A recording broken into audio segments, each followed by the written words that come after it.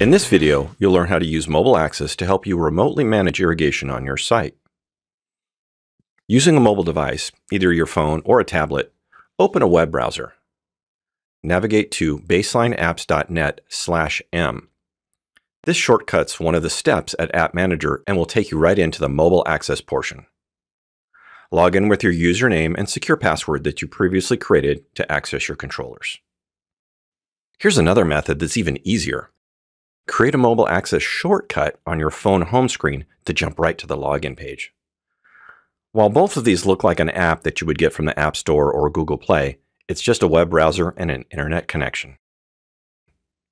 My company that I use for training has 3 different controllers, so I need to select the correct controller. Now I can see the common field task that MobileAccess works for. This isn't a substitution for full App Manager, but it's a very efficient tool to use remotely. Before we get into the capabilities, let's look at the bottom navigation icons.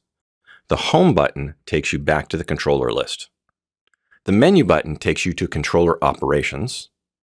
The arrow logs out.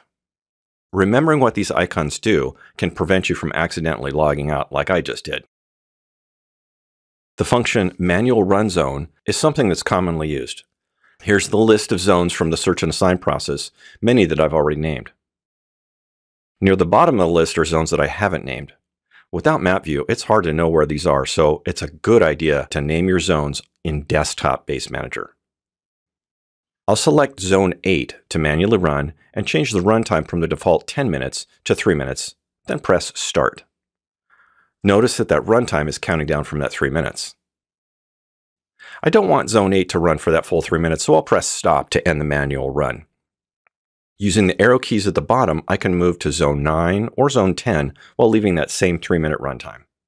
This is helpful when doing a system wet check out in the field. Back at the menu, the next task we'll look at is Start or Stop a Program. I'll select Program 4 and then press Start. Program 4 will turn blue, indicating that it's manually running. If I don't want Program 4 to complete its full program, I'll just press Stop to terminate that manual run. At the Test Device menu, I can test every device connected to the 2-wire path. They might be zones, master valves, flow meters, or even pressure sensors.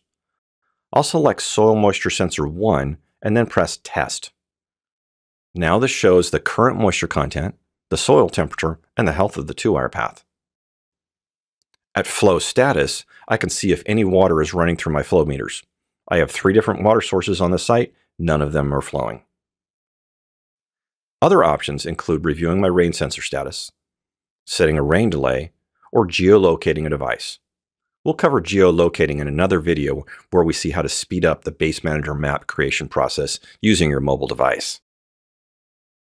At Messages, I can review controller messages or delete them if I don't need them.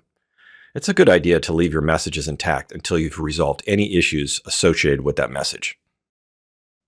When you're finished with MobileAccess, don't forget to log out.